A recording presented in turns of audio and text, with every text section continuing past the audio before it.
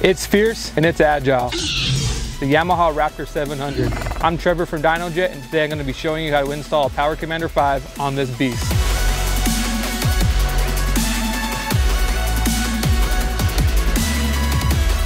Before we get to the installation of the Power Commander 5, I'm going to go over the tools I'll be using today for the install.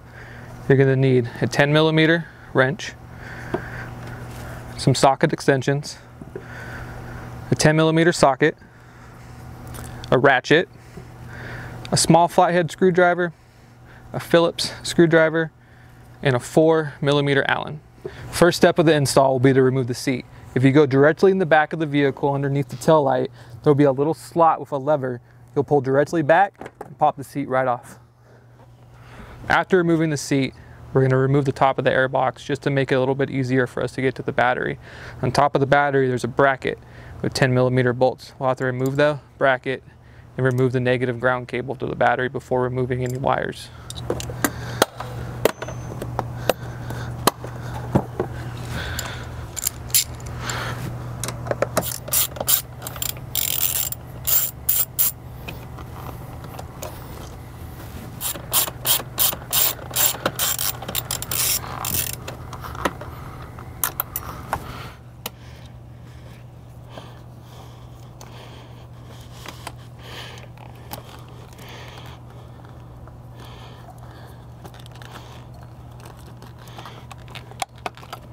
Remove the negative.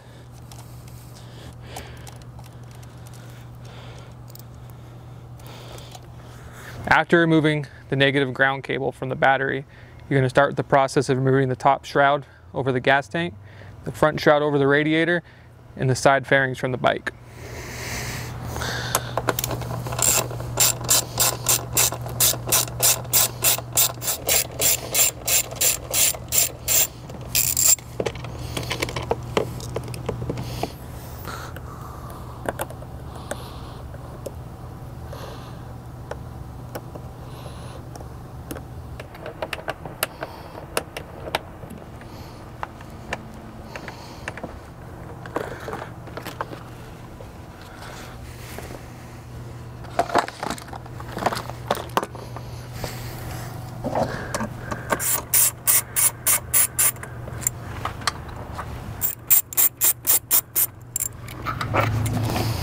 While removing the shroud, after you get the other 10mm bolt out, you're going to come down to these Allen head bolts.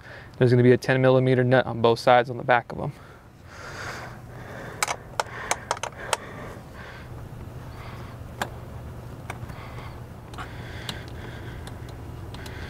So after the removal of the top shrouds, when you come down to the front of the fairings to get these side fairings off, you're going to remove these two push pins and the 10mm bolt that's right behind it. Come up and disconnect your gauge cluster, and the whole front plastic should come off.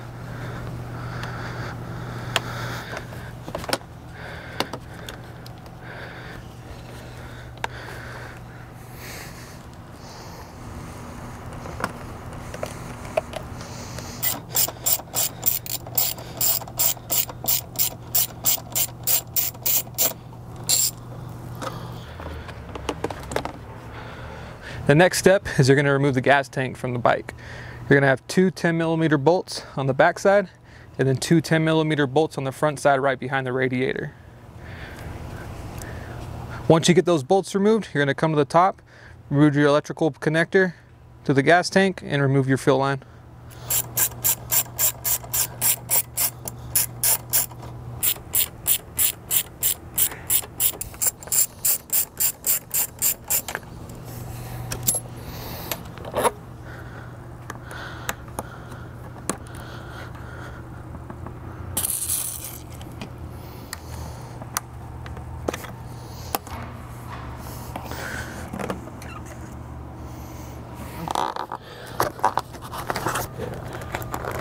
There we go. Now that everything's removed from the bike, we can start connecting the Power Commander. We're going to start with the Power Commander in the rear of the bike and route the harness on the left side up towards the engine.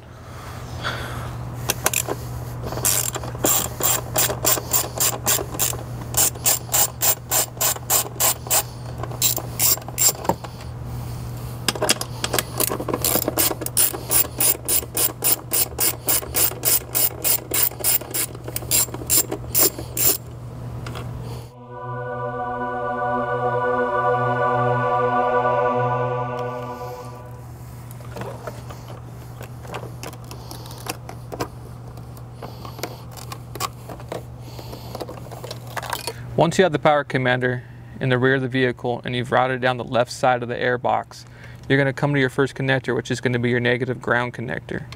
We're going to leave this alone until we finish the rest of the install of the power commander. Once you have your power commander routed, the first connector you're going to come to is going to be your crank connector. It's going to be a white 2-pin connector on the left side of the throttle body. Make sure when you're doing the install that you plug it into the white connector and not the gray. We get a lot of phone calls in the Dynojet of people plugging into the wrong connector. Once you have it unplugged, you're going to get your power commander harness and you're going to plug directly in line with that connector.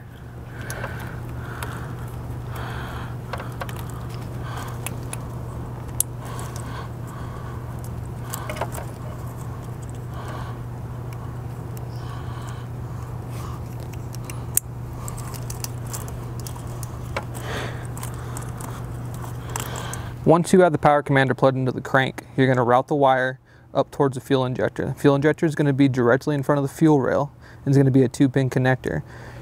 You're going to take that connector off, place the power commander connector over the fuel injector, and then plug in line with the stock harness. After connecting your fuel injector connectors, you're going to route your TPS connectors underneath the fuel rail and locate the TPS connector on the right side of the throttle body. You're going to unplug that connector and then plug in line your power commander 5.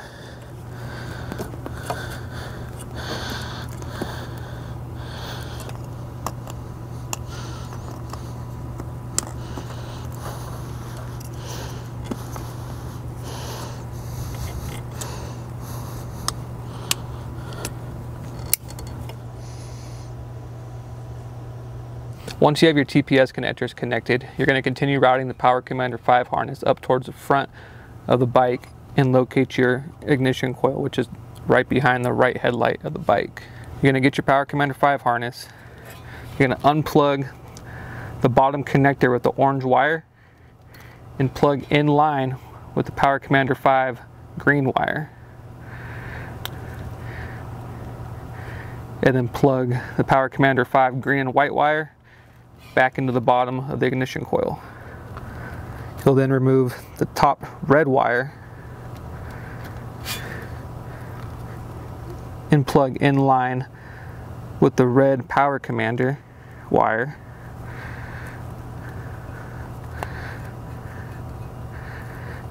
And then plug the power commander red wire to the top of the ignition coil. After getting your power commander fully routed through the bike and all your connectors hooked up, what I personally like to do is put the tank back on and connect the tank just to check for clearance issues and make sure there's no rubbing or anything bunched up underneath the tank with the harness. After you have all that put back together, you can go ahead and get your ground wire from the power commander and connect it to your negative battery terminal.